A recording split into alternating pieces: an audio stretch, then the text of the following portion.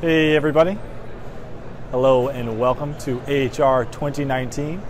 I'm Ben Preckman with Eurotherm by Schneider Electric.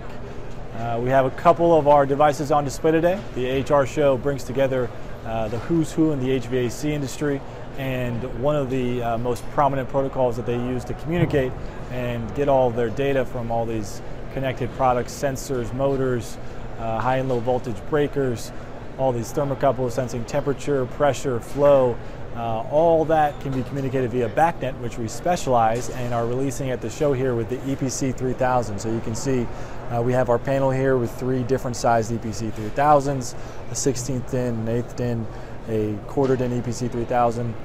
But the great thing is that it's got Ethernet connectivity, so it's passing the information to a BMS or something of that nature very quickly with its native Ethernet connection.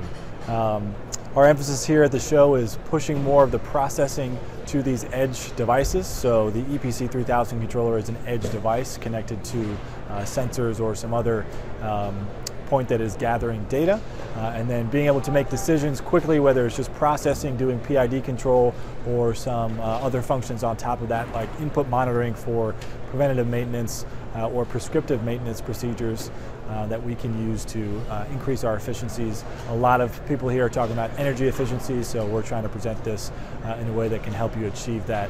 Same with our NanoDAC.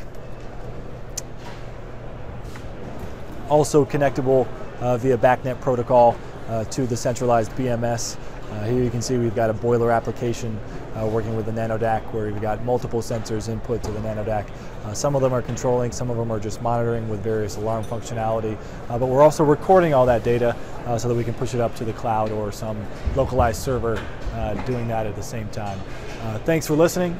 Take a look at our website for more information on these products, and thanks for checking in with us at the AHR Show 2019.